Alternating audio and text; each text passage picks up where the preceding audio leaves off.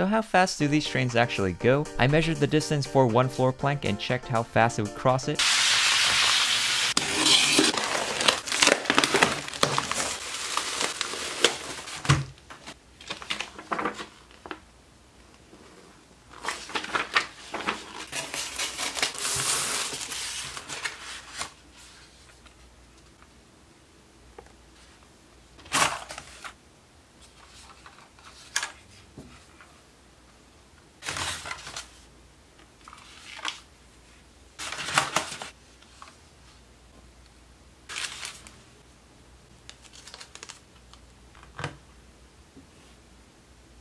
So today we're taking a look at the Piko Deutsche Bahn ICE 3. Deutsche Bahn is the national German railway, while ICE stands for Intercity Express. It comes with 4 cars, 2 end cars, an intermediate car with a pantograph on top, and a board bistro restaurant car. So the 2 end cars are pretty much identical. The only difference is inside the cab. One has an empty chair while the other one has a train driver. On top of the nose we have the Deutsche Bahn logo, the headlights, which there are 2 long ones and 1 circular one, the windshield wiper, and the window, which has a black bar in the middle and the inside is blue. And the cab window is see-through both on the top and the bottom. You can also see the cab controls molded on. On the side we have this window that curves down. It is tinted with a glossy shiny finish to it. In the front there is a plow along with some small details on the sides. We got the ICE logo, Intercity, and on the bottom there's a lot of tiny text. Siemens and Adtranz, which actually manufactured this. Some more company information. And here's a view of the truck. It is colored gray. And here's what it looks like when the wheels roll. So then we have this nice red stripe. It's iconic for Deutsche Bahn, which their logo is right here. Got the door in the middle with a window, some vent detail on the bottom, and this car is a second class car. And it says the car number here, 403, is actually what class this is. Then below there's some more information, some grid. I have no idea what this exactly means. Little molded on panel down there. Some more printed elements. Let me know in the comment section if you know what these symbols mean. And here's what the end of the car looks like. There is a gangway with a white door and some electronic connector down below. On this side you can check out the interior, which it does have. It's pretty symmetrical. So on the roof they actually have those 2 pegs that we've installed before. So one in the front and one in the back. There also is this AC unit on top with some vents on the sides. And on the bottom you can check out how that coupler actually functions. Rotates back and forth. Here's a look at the truck. This one is not powered, by the way, so it's free rolling. And this is the train driver figurine, although it's not colored exactly perfect. It's like a basic design and his hand is like hovering over the controls. So now we're going to take a look at this intermediate car. This is the one with the pantograph on one end on top. The insulators and how it connects to the pantograph to draw power from. There's this bump over here and a dip on the side, while the other end just has an AC and some vents. So this pantograph is spring loaded, so it goes up and down. It kind of has like 3 rods in the middle and a cross shape in the inside, and it just snaps in place.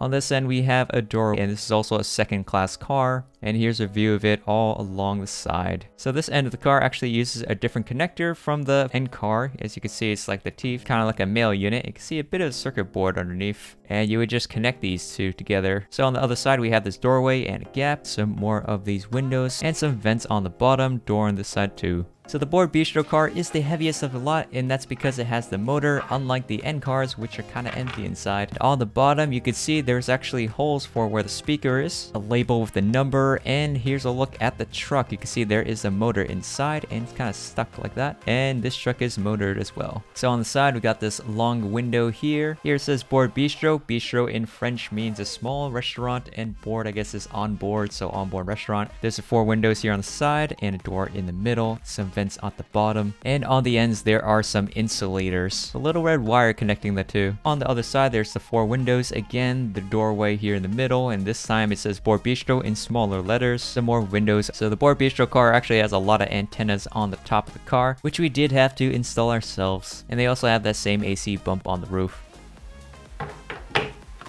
So I want to compare it to my Bachmann Amtrak Acela Express, since these 2 are both high-speed trains. They both have this red stripe across as well as the red logo. You can see there's 2 different methods going on here. One is an EMU while the other is a locomotive. That is one main difference seen in trains all around the world. The older version of the ICE actually did use locomotives, but they have since changed to EMUs because EMUs can actually fit passengers inside the end cars, and they also accelerate much faster.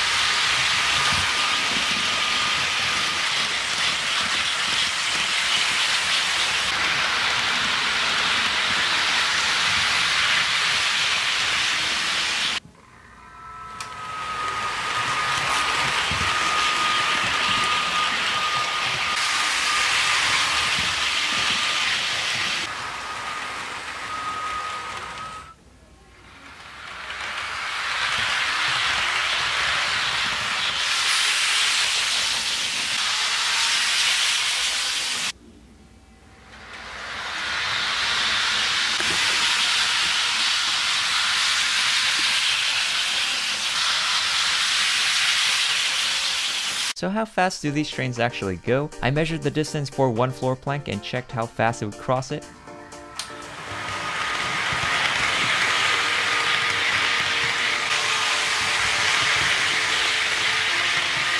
For the Acela Express, it went 0.57 meters in 1 second, which is 2 kilometers an hour, which in real life terms is 178 kilometers an hour or 110 miles per hour. Not too bad, but it does fall short of the real life Acela Express maximum speed of 150 miles per hour.